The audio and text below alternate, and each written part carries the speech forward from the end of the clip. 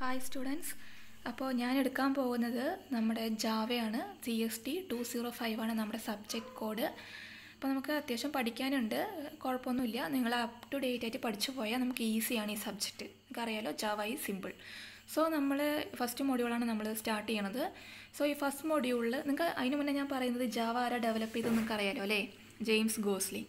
Okay, so നമ്മുടെ ഈ വീഡിയോയിൽ ഞാൻ പറയുന്നത് ഇൻട്രൊഡക്ഷൻ പാർട്ടിൽ first 3 ടോപ്പിക്സാണ്. That is approaches to software design, functional oriented design and object oriented design.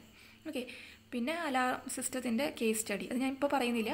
ഇതെല്ലാം കൂടി ചേർന്ന് 1 അവറിൽ തീർക്കാനാണ് യൂണിവേഴ്സിറ്റി നമ്മളോട് പറഞ്ഞിരിക്കുന്നത്. സോ നമുക്ക് സ്റ്റാർട്ട് ചെയ്യാം. സോ നമ്മുടെ ഫസ്റ്റ് മൊഡ്യൂൾ എന്താണെങ്കിലും ഫസ്റ്റ് പോർഷൻ എന്താണ്, approaches to software design. So നമുക്ക് ആദ്യം സോഫ്റ്റ്വെയർ എന്താണെന്ന് അറിയണം. What is A software? Software എന്ന് പറഞ്ഞു കഴിഞ്ഞാൽ എന്താണ്, ഗ്രൂപ്പ് ഓഫ് ഇൻസ്ട്രക്ഷൻസിനെയാണ് സോഫ്റ്റ്വെയർ എന്ന് പറയുന്നത്. ഒരു പെർട്ടിക്കുലർ ടാസ്ക് പെർഫോം ചെയ്യാൻ ആവശ്യമായിട്ട്, അതായത് ഒരു യൂസറിന് ഒരു പെർട്ടിക്കുലർ ടാസ്ക് പെർഫോം ചെയ്യാൻ ആവശ്യമായിട്ടുള്ള സെറ്റ് ഓഫ് ഇൻസ്ട്രക്ഷൻസിനെ പറയുന്നതാണ് സോഫ്റ്റ്വെയർ എന്ന് പറയുന്നത്. ഇപ്പോൾ നിങ്ങൾക്കറിയാം ഓപ്പറേറ്റിംഗ് സിസ്റ്റം. ഈ ഓപ്പറേറ്റിംഗ് സിസ്റ്റം ഇല്ല എന്നുണ്ടെങ്കിൽ ഒരു സോഫ്റ്റ്വെയർ ആണ്. ഓക്കെ, ഓപ്പറേറ്റിംഗ് സിസ്റ്റം പറഞ്ഞാൽ നിങ്ങൾക്കറിയാം വിൻഡോസ് ഒരു ഓപ്പറേറ്റിംഗ് സിസ്റ്റമാണ്, ലിനക്സ്, ഉബുണ്ടു, എഡുമുണ്ടു, അങ്ങനെ കുറേ ഓപ്പറേറ്റിംഗ് സിസ്റ്റംസ് ഉണ്ട്. ഓക്കെ, അങ്ങനെ ഒരു ഓപ്പറേറ്റിംഗ് സിസ്റ്റം നിങ്ങളുടെ കമ്പ്യൂട്ടറിൽ ഇല്ല എങ്കിൽ നിങ്ങൾക്ക് ഒരിക്കലും അത് യൂസ് ചെയ്യാൻ പറ്റില്ല അല്ലേ. ബ്രൗസർ ഒരിക്കലും ആ കമ്പ്യൂട്ടറിൽ റൺ ചെയ്യില്ല. അതേപോലെ നമ്മുടെ ഇൻ്റർനെറ്റ് ബ്രൗസർ ഇല്ല എന്നുണ്ടെങ്കിൽ നിങ്ങൾക്ക് ഒരിക്കലും ഇൻ്റർനെറ്റ് അതിൽ യൂസ് ചെയ്യാൻ പറ്റില്ല, ബ്രൗസ് ചെയ്യാൻ പറ്റില്ല. സോ സോഫ്റ്റ്വെയർ എന്ന് പറയുന്നത് നമ്മുടെ കമ്പ്യൂട്ടറിൽ അത്യാവശ്യമായിട്ടുള്ള ഒരു കാര്യമാണ്. ഓക്കെ, ഇനി സോഫ്റ്റ്വെയറിനെ മെയിനായിട്ട് 2 ആക്കിയിട്ടാണ് ഡിവൈഡ് ചെയ്തിരിക്കുന്നത്. ഫസ്റ്റ് എന്ന് പറയുന്നത് സിസ്റ്റം സോഫ്റ്റ്വെയർ, സെക്കൻഡ് എന്ന് പറയുന്നത് ആപ്ലിക്കേഷൻ സോഫ്റ്റ്വെയർ.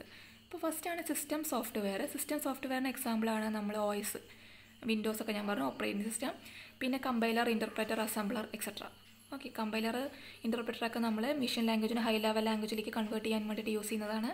കമ്പൈലർ ആകുമ്പോൾ ഫുള്ളായിട്ട് അറ്റ് എ ടൈം ട്രാൻസ്ലേറ്റ് ചെയ്യും. ഇൻ്റർപ്രറ്റർ ആണെങ്കിൽ ഓരോ ലൈൻ ബൈ ലൈൻ ആയിട്ടായിരിക്കും ട്രാൻസ്ലേറ്റ് ചെയ്യുക. ഓക്കെ, പിന്നെ അസംബ്ലി ലാംഗ്വേജസിലേക്ക് കൺവേർട്ട് ചെയ്യാൻ അസംബ്ലേഴ്സ് യൂസ് ചെയ്യും. സോ ഇതൊക്കെ ഒരു സിസ്റ്റം സോഫ്റ്റ്വെയർസിൻ്റെ കുറച്ച് എക്സാമ്പിൾസ് ആണ്. Second കാറ്റഗറിയാണ് application software.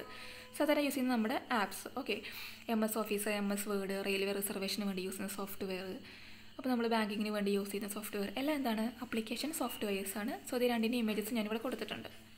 Okay, then ഇപ്പോൾ നമ്മൾ സോഫ്റ്റ്വെയർ എന്താ പറഞ്ഞു, സോഫ്റ്റ്വെയറിന് 2 കാറ്റഗറി നമ്മൾ പറഞ്ഞു. നെക്സ്റ്റ് എങ്ങനെയാണ് ഒരു സോഫ്റ്റ്വെയർ ഡിസൈൻ ചെയ്യണം. ഓക്കെ, അപ്പോൾ ഒരു സോഫ്റ്റ്വെയർ എന്തിനു വേണ്ടിയാണ് നമ്മൾ ഡിസൈൻ ചെയ്യുന്നത്, ഒരു യൂസറിൻ്റെ ആവശ്യങ്ങൾ സാധിക്കാൻ വേണ്ടിയിട്ട് നമ്മൾ എന്ത് ചെയ്യും, ഒരു സോഫ്റ്റ്വെയറിനെ ഡിസൈൻ ചെയ്യും. ഇപ്പോൾ നിങ്ങൾക്ക് ഒരു ബാങ്കിൻ്റെ ഒരു സോഫ്റ്റ്വെയർ ക്രിയേറ്റ് ചെയ്യണം എന്ന് വിചാരിക്കുക. ആ സോഫ്റ്റ്വെയർ ആപ്പ് വഴി നിങ്ങൾ എന്ത് ചെയ്യുന്നു, പൈസ ട്രാൻസ്ഫർ ചെയ്യുന്നു, പേയ്മെൻറ്റ്, അങ്ങനെ കുറേ കാര്യങ്ങളൊക്കെ നമ്മൾ നടത്തുന്നു അല്ലേ. അപ്പോൾ അതിന് വേണ്ടി നമ്മൾ എന്ത് ചെയ്യണം, അതിൻ്റെ കറസ്പോണ്ടിങ് ആയിട്ടുള്ള സോഫ്റ്റ്വെയർ നമ്മൾ ഡെവലപ്പ് ചെയ്യണം അല്ലേ. ഇപ്പോൾ നിങ്ങൾ ധനലക്ഷ്മി അല്ലെങ്കിൽ ഫെഡറൽ ബാങ്കിൻ്റെ ഒക്കെ ആപ്പ് നിങ്ങൾക്ക് അറിയുന്നുണ്ടാവും അല്ലേ. അതുവഴി നിങ്ങൾക്ക് ബാങ്കിങ് ഇടപാടുകളൊക്കെ നടത്താൻ പറ്റും. സോ അതൊക്കെ വർക്ക് ചെയ്യണമെങ്കിൽ അതിന് പിന്നിൽ ഒരുപാട് കോഡുകളുണ്ട് അല്ലേ. ആ കോഡുകളാണ് software. Okay, so software design എന്ന് പറഞ്ഞാൽ it is A process to transform user requirements. നമ്മുടെ റിക്വയർമെൻറ്റ്സിനെ ട്രാൻസ്ഫോം ചെയ്യുക എന്തിൽ, സ്യൂട്ടബിൾ ഫോമിലേക്ക്. ഓക്കെ, അതെന്താണ്, പ്രോഗ്രാമറാണ് അത് ചെയ്യുന്നത്. കോഡിംഗ് ഒക്കെ ചെയ്തിട്ട് അതിനെ ഇംപ്ലിമെൻറ്റ് ചെയ്യുമ്പോഴാണ് ഈ സോഫ്റ്റ്വെയർ റെഡി ആവുന്നത്. സോ സോഫ്റ്റ്വെയർ നമ്മൾ ഡിസൈൻ ചെയ്യുമ്പോൾ മെയിനായിട്ട് 2 ലെവൽസാണ് ഉള്ളത്. ഒന്ന് എന്ന് പറയണത് നമ്മൾ ആദ്യം എന്തൊക്കെയാണ് നമ്മുടെ റിക്വയർമെൻറ്റ്സ് എന്ന് പറയും. ഓക്കെ, അതായത് SRS, സോഫ്റ്റ്വെയർ റിക്വയർമെൻറ്റ്സ് ഒക്കെ സ്പെസിഫൈ ചെയ്യും. അപ്പോൾ അതിന് വേണ്ടി നമ്മൾ നമ്മുടെ ആവശ്യങ്ങളൊക്കെ എന്ത് ചെയ്യും, കുറേ മൊഡ്യൂൾസ് ആക്കി ഡിവൈഡ് ചെയ്യും. ലാസ്റ്റ് നമ്മൾ എന്ത് ചെയ്യും, സെക്കൻഡ് സ്റ്റെപ്പിൽ നമ്മൾ ആ മൊഡ്യൂൾസിനെല്ലാം കണക്ട് ചെയ്യും. അതാണ് 2 സ്റ്റെപ്പ്. ആദ്യം മൊഡ്യൂൾസ് ആക്കി ഡിവൈഡ് ചെയ്യുന്നു, ദെൻ മൊഡ്യൂൾസിനെ കണക്ട് ചെയ്യുന്നു. സോ നമ്മുടെ ഫസ്റ്റ് സ്റ്റെപ്പിൽ നമ്മൾ ചെയ്യുന്നതാണ് ലൈഫ് സൈക്കിൾ ഡിസൈൻ ചെയ്യുക. ഏതൊക്കെയാണ്, നമ്മൾ ആദ്യം ഇപ്പോൾ നമുക്കൊരു കാര്യം ചെയ്യണമെങ്കിൽ നമുക്ക് എന്തൊക്കെ ഡാറ്റ വേണം, അങ്ങനെ ഓരോ സ്റ്റെപ്പ് ബൈ സ്റ്റെപ്പായിട്ട് നമ്മൾ എല്ലാ കാര്യങ്ങളും നമ്മൾ ഡിസൈൻ ചെയ്യുന്നു. അതിനനുസരിച്ച് നമുക്ക് എന്ത് ചെയ്യും, നമ്മുടെ ആവശ്യങ്ങൾ നമുക്ക് ഫുൾഫിൽ ചെയ്യാൻ പറ്റുന്ന രീതിയിൽ നമ്മൾ എന്ത് ചെയ്യുന്നു, ഒരു സോഫ്റ്റ്വെയറിനെ നമ്മൾ ഡിസൈൻ ചെയ്തെടുക്കുന്നു. ഓക്കെ, സോ സോഫ്റ്റ്വെയർ എന്തിനാണ് ഡിസൈൻ ചെയ്യണമെന്ന് വെച്ച് കഴിഞ്ഞാൽ യൂസറിൻ്റെ റിക്വയർമെൻറ്റ്സ് സാറ്റിസ്ഫൈ ചെയ്യുക. ഒരു സ്യൂട്ടബിൾ ഫോമിലേക്ക് നമ്മൾ മാറ്റിയിട്ട് യൂസർ റിക്വയർമെൻറ്റ്സ് സാറ്റിസ്ഫൈ ചെയ്യാൻ വേണ്ടി ചെയ്യുന്ന ഒരു പ്രോസസ്സാണ് സോഫ്റ്റ്വെയർ ഡിസൈനിങ് എന്ന് പറയുന്നത്. ഇതിൽ 2 ഡിസൈനാണ് നിങ്ങളുടെ സിലബസിൽ പറഞ്ഞിട്ടുള്ളത്, ഫങ്ഷണൽ ഓറിയൻറ്റഡ് ഡിസൈനും ഒബ്ജക്റ്റ് ഓറിയൻറ്റഡ് ഡിസൈനും. അപ്പോൾ നമ്മൾ ഇവിടെ പറയുന്നത് ഫങ്ഷണൽ ഓറിയൻറ്റഡ് ഡിസൈൻ. ഓക്കെ, ഇപ്പോൾ ഫങ്ഷണൽ ഓറിയൻറ്റഡ് ഡിസൈൻ എന്ന് പറഞ്ഞു കഴിഞ്ഞാൽ നമ്മുടെ സിസ്റ്റത്തിനെ കുറേ കുഞ്ഞു ഫങ്ഷൻസ് ആക്കി മാറ്റും. അതായത് കുറേ വലിയ ഒരു സിസ്റ്റത്തിനെ കുറേ സബ് സിസ്റ്റംസ് ആക്കി മാറ്റും. ഓക്കെ. എന്നിട്ട് എന്ത് ചെയ്യും, ഓരോ സബ് സിസ്റ്റം ഓരോ ടാസ്ക് പെർഫോം ചെയ്യും. അവസാനം എല്ലാം കൂടി ചേർന്നിട്ട് നമുക്ക് എന്ത് കിട്ടും, കറസ്പോണ്ടിങ് ആയിട്ട് ഒരു ഔട്ട്പുട്ട് കിട്ടും. ഇപ്പോൾ നിങ്ങളോട് ഒരു പണി ചെയ്യാൻ പറഞ്ഞു കഴിഞ്ഞാൽ നിങ്ങൾ 4 പേരെ ഞാൻ നിയോഗിച്ചു. ഓക്കെ, 4 പേർക്കും 4 ഡ്യൂട്ടീസ് കൊടുത്തു. ആ 4 പേരുടെയും കൂടി ഡ്യൂട്ടി കമ്പൈൻ ചെയ്യുമ്പോൾ നമുക്ക് എന്ത് കിട്ടും, ഒരു ഫൈനൽ ഔട്ട്പുട്ട് കിട്ടും. ഓക്കെ, സോ അതാണ് നമ്മുടെ ഫങ്ഷണൽ ഓറിയൻറ്റഡ് ഡിസൈൻ. അപ്പോൾ ഫങ്ഷണൽ ഓറിയൻറ്റഡ് ഡിസൈൻ എന്താണ് ചെയ്യുന്നത്, ഡിവൈഡ് ചെയ്യാണ്. ഡിവൈഡ് ആൻഡ് കൺകർ മെത്തോഡോളജിയാണ് ഇവിടെ യൂസ് ചെയ്യുന്നത്. ഓക്കെ, വലിയ ടാസ്കിനെ കുറേ സബ് ടാസ്ക് ആക്കിയിട്ട് ഡിവൈഡ് ചെയ്യുന്നു. ലാസ്റ്റ് അതിനെ എല്ലാം കൂടി എന്താക്കി മാറ്റുന്നു, കമ്പൈൻ ചെയ്തിട്ട് നമ്മുടെ ഫൈനൽ ഔട്ട്പുട്ട് എത്തിക്കുന്നു. This design mechanism divides the whole system in to smaller functions. ഇപ്പോൾ എക്സാമ്പിൾ പറയുകയാണെന്നുണ്ടെങ്കിൽ നമ്മുടെ ബാങ്കിങ് പ്രോസസ്സ്. ഇപ്പോൾ ഞാൻ നേരത്തെ പറഞ്ഞ പോലെ ബാങ്കിങ് എന്ന് പറയുമ്പോൾ ക്യാഷ് വിഡ്രോ ചെയ്യും, ക്യാഷ് ഡെപ്പോസിറ്റ് ചെയ്യും, ക്യാഷ് ട്രാൻസ്ഫർ ചെയ്യും, അല്ലേ? ഇതെല്ലാം കൂടി ചേർന്നിട്ടാണ് banking process. So banking process ഒരു ഫംഗ്ഷനാണ്. അതിലുള്ള സബ് ഫങ്ഷൻസാണ് വിഡ്രോവൽ, ഡെപ്പോസിറ്റ്, ട്രാൻസ്ഫർ, അങ്ങനെ അങ്ങനെ അങ്ങനെ, അല്ലേ? ഇതെല്ലാം എന്താണ്, ഇൻ്റർ കണക്റ്റഡ് ആണ്. നിങ്ങൾ വിഡ്രോ ചെയ്ത് കഴിഞ്ഞാൽ നിങ്ങളുടെ ബാക്കി എമൗണ്ട് എത്രയെന്ന് അറിയണം, അല്ലേ?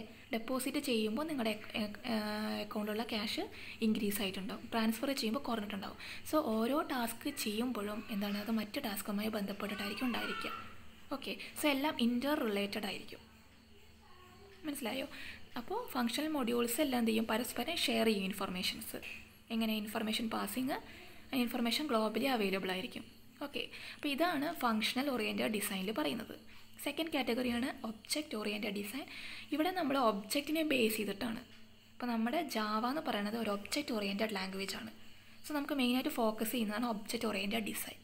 സോ ഒബ്ജക്റ്റ് എന്ന് പറഞ്ഞു കഴിഞ്ഞാൽ ഏതൊരു സ്മാൾ എൻറ്റിറ്റീനെ നമുക്ക് ഒബ്ജക്റ്റ് എന്ന് പറയാം. നിങ്ങൾ ഓരോരുത്തരും ഓരോ ഒബ്ജക്റ്റാണ്. ഓക്കെ, നിങ്ങളുടെ കയ്യിലുള്ള ബുക്കുകൾ ഓരോ ഒബ്ജക്റ്റാണ്, നിങ്ങളുടെ കയ്യിലുള്ള പെന്നുകൾ ഒബ്ജക്റ്റാണ്. ഓക്കെ, അപ്പോൾ അതാണ് ഒബ്ജക്റ്റ് എന്ന് പറഞ്ഞു കഴിഞ്ഞാൽ. ഇപ്പോൾ നിങ്ങൾ ബാങ്കിങ് പ്രോസസ്സിൻ്റെ നമ്മൾ നേരത്തെ എക്സാമ്പിൾ പറഞ്ഞതിൽ അതിലുള്ള ഓരോ കസ്റ്റമേഴ്സും ഓരോ ഒബ്ജക്റ്റാണ്, അതിലുള്ള മണികൾ ഒബ്ജക്റ്റാണ്, അത് അക്കൗണ്ട് ഒബ്ജക്റ്റാണ്, അങ്ങനെ ഓരോന്നും എന്താണ്, ഓരോ ഒബ്ജക്ട്സ് ആണ്. ഓക്കെ, അപ്പോൾ ഇനി ഒബ്ജക്റ്റ് ഓറിയൻറ്റഡ് ഇംപ്ലിമെൻറ്റേഷനിൽ നമ്മൾ കൺസെപ്റ്റ് പറയുമ്പോൾ മെയിനായിട്ട് ഉള്ളതാണ് object, class, polymorphism, encapsulation, inheritance, abstraction. ഇതെല്ലാം ഓപ്സിൻ്റെ ഫീച്ചേഴ്സാണ്. ഓക്കെ, ബേസിക് കൺസെപ്റ്റ് എന്ന് ചോദിക്കുമ്പോൾ വരുന്ന കാര്യങ്ങളാണ് ഇത്രയും 6 കാര്യങ്ങൾ. നമുക്ക് ഓരോന്ന് എന്താ നോക്കാം. ആദ്യം നമുക്ക് ഒബ്ജക്റ്റും ക്ലാസ്സും നോക്കാം. സോ ഒബ്ജക്റ്റ് എന്ന് പറഞ്ഞു കഴിഞ്ഞാൽ നിങ്ങൾ കാണുന്ന ഏതൊരു സാധനം ഒബ്ജക്റ്റാണ്, ഫിസിക്കലായിട്ട് കാണുന്ന ഏതൊരു സാധനം. ഓരോ പേഴ്സൺസ്, ഓരോ students, bank, company, school, college, customers, teachers, എല്ലാം എന്താണ്, ഓരോ ഒബ്ജക്റ്റുകളാണ്. നമ്മുടെ കോളേജ് എടുത്തു കഴിഞ്ഞാൽ കോളേജിൽ പഠിക്കുന്ന ഓരോ കുട്ടികളും ഓരോ ടീച്ചേഴ്സും എന്താണ്, ഒബ്ജക്റ്റാണ്. ഇനി ആ കോളേജാണ് ക്ലാസ് എന്ന് പറയുന്നത്. സോ ക്ലാസ്സിനകത്ത് വരുന്നതാണ് ടീച്ചേഴ്സും സ്റ്റുഡൻസും, അല്ലേ? ടീച്ചേഴ്സും സ്റ്റുഡൻസൊക്കെ ഓരോ ഒബ്ജക്റ്റാണ്. ഈ കോളേജ് എന്ന് പറയുന്നത് എന്താണ്, ഒരു ക്ലാസ്സാണ്.